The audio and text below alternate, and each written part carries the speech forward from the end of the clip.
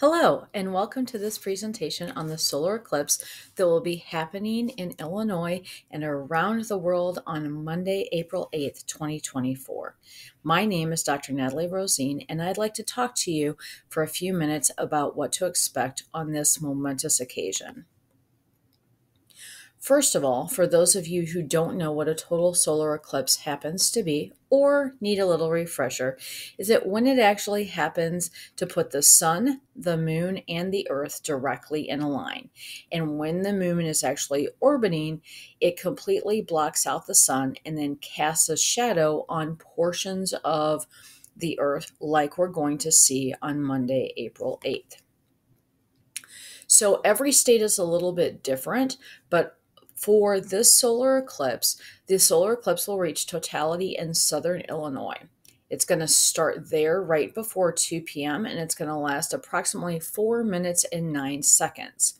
With our spring weather and the eclipse, if it actually cooperates, we are likely here in St. Charles to potentially have some darker skies, cooler air, and the potential to actually see some other celestial bodies like planets and stars happening in the sky.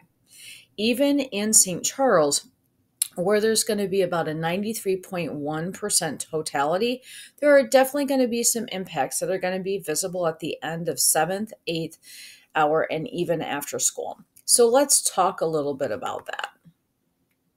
All right, the eclipse timing here in St. Charles, we're going to take a look at this animation and scroll down, all right, is going to start at about 12:50 p.m. That is 3 minutes after 7th period starts at St. Charles North High School. And you can already start to see that the eclipse is having some effect as we move through 7th hour. So it will start to actually get a little bit darker as we move closer and closer to that 93.1% totality, as long as we happen to get good weather on this date. You can see now in the simulation that we are about, close to the end of 7th period. So we are hitting kind of our passing period between 7th and 8th period. And then we are moving into right here, 8th period at the end of the day. So we have people who will be leaving our building who have unscheduled 8th. We will also have a fair number of students, the majority of our students, that will still be within our 8th period class as we get very, very close to that 93.1% totality towards the end of our school day. Right around kind of the 2:05 to 2:10 period. And then as we're getting ever so close now to the end of our school day, you will notice that the effects are still not full where we can see our sun. So now we're actually looking at school day ending, which means that it is still going to potentially be a little bit darker outside when we leave school, when we board our buses through the end of the day.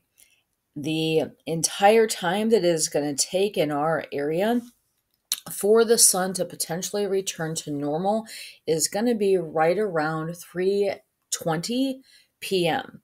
So one of the safest things to do on Monday, April 8th is to make sure you have a pair of ISO approved glasses and you could just sit and actually view the eclipse from the comfort of our very own parking lot and then leave safely once it is over. However, if you cannot do that, we're going to return to our presentation and we're going to continue on with how to be able to view the eclipse and then get home safely. There are some classes in our school that will be viewing it, others will not, but things just to keep in mind no matter who you are, right? First of all, do not look at the eclipse without those ISO approved glasses. They are available for purchase from many sources. You do want to make sure that they are ISO safety certified, but you could potentially bring them to school and wear them to look at the solar eclipse. One of the other most important things is not to try to take pictures of the eclipse without an approved phone filter, right? This is not a filter that is built into your phone, but this is one that you would have to purchase outside of the filters that are already on there for your pictures. If you look at the eclipse or try to take pictures of it without a phone filter, you will fry your phone. And then you do want to be educated about it, which is why I'm coming to talk to you about it today, because everyone is going to be curious. This is one of the coolest things that we actually have the opportunity to see, but we also want to make sure that everybody stays safe so that they can enjoy it and that we're following all of the rules that kind of go with viewing the eclipse. Like I said, you want to make sure that if you get yourself a pair of glasses to be able to view the eclipse, that they are ISO certified.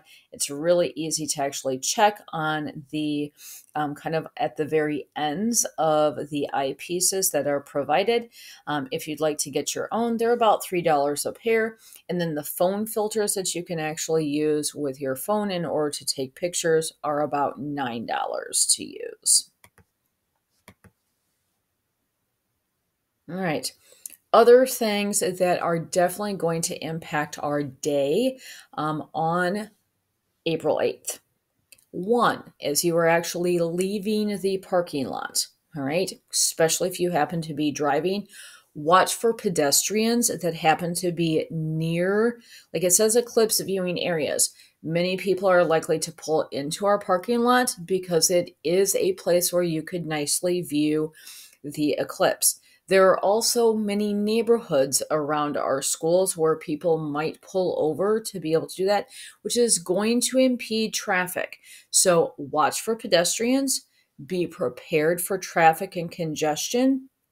So even more so than what we have on a daily basis. So go slow, take your time. You don't want anything bad to actually happen. If you are leaving when it is still semi-dark outside, please turn your headlights on, all right?